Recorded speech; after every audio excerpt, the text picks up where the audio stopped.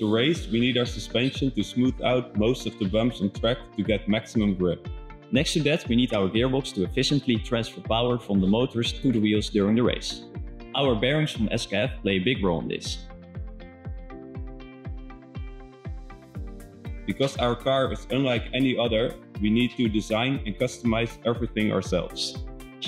Our design is made to be able to race at top speed on all tracks. This means that all our components should be able to withstand forces present at over 300 km/h.